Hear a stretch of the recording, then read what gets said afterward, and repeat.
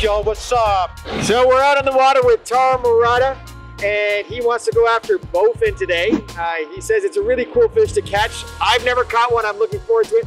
And what kind of action are you expecting us to see underwater with these bowfin?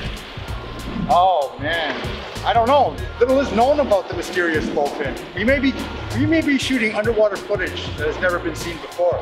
Well, it's that time of year where they could be really shallow, so you have a good chance of actually like getting them on camera. Other times they just slither away like ghosts into the cover, into the depths of nothing.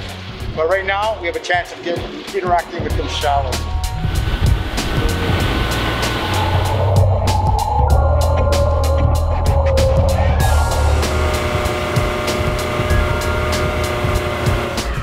It's all about your eyes, this fish. You gotta see him kind of in this mode. It's hard to just like blind cast. You do catch him on a blind cast, but this time of year in here, I like to see him first and then make the right cast. I want to get the bait as close to as possible to their face, really, without spooking them. So I like to see him first and like present it nice and lightly. A lot of things will work as long as you cast it right.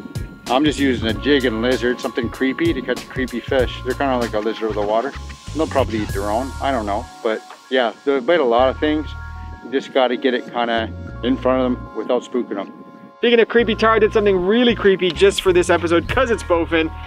Cameraman Fabian, move back and zoom in because I'm gonna let him remove his mask momentarily. I did this all for the sake of the bowfin. All right. See this? Very creepy, I know. And I did that in celebration for the creepy bowfin. So this is for you, bowfin. My mustache is creepy, and so are you.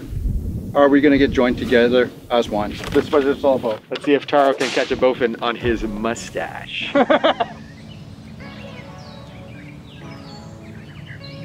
Haven't seen any yet. We're pretty shallow, but we're seeing lots of life. Bullhead, largemouth, bluegill, no bowfin.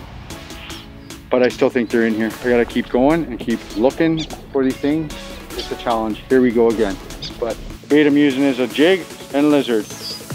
I just like something kind of heavy that I can control and get near them so that I can get their interest. Sometimes if you cast too far away from them this time of year, I find that it's a lot harder. If you can see them, it's a lot easier to catch them.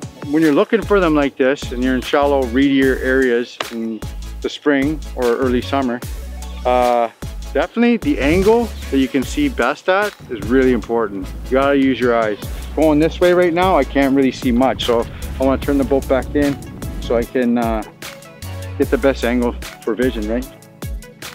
So in like spring, early spring to about early summer, these marshy areas are a good spot to look. They spawn in here. There's lots of life and food for them in here. A lot of them do leave as it gets hotter, but there'll still be some that remain in here. So it's a good odds when you don't have much time to just go right into these type of areas and start looking for them.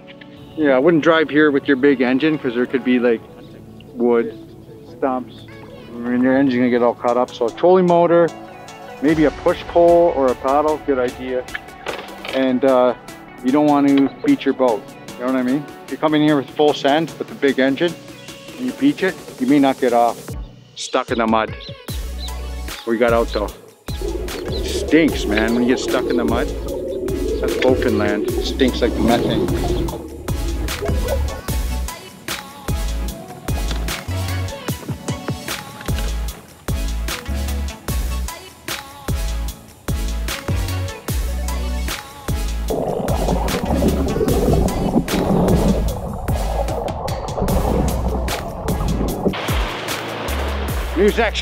New section, new hope. I see one right here. Oh, shoot.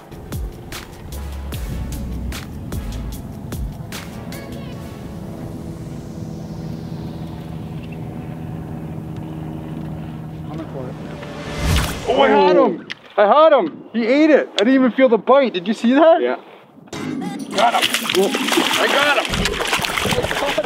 He finally bit the bug. Oh, I lost him! Oh my god! Got him!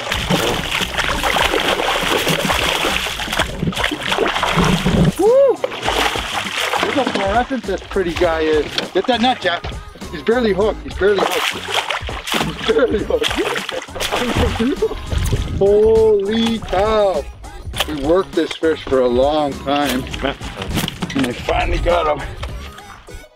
So a wise man once told me, the meat is good, the meat is good. It tastes like Jell-O. No, thank you.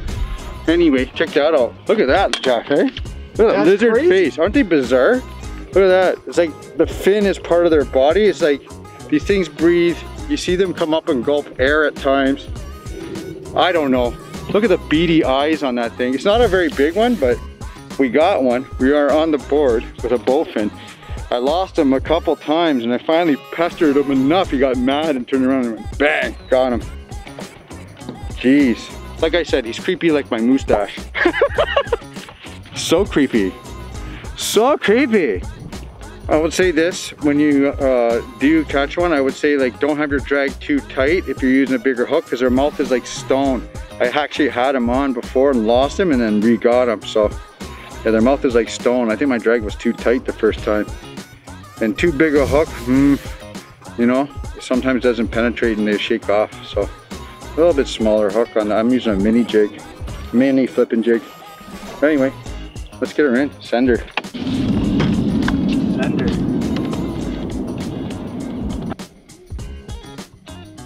The footage that we're gonna have here is unreal. We're never gonna get this. Like I've never seen it before myself. This type of footage on camera. All right, apparently I really suck. I missed the fish the first time. I had a big lizard on the back. And then I lost another one after I put a little smaller chunk on. And then finally, I went after that fish that I lost earlier. I saw him again and I went with no trailer. And I cut the weed guard right off and I just shook the rattle right in one spot. It has a little sound in there.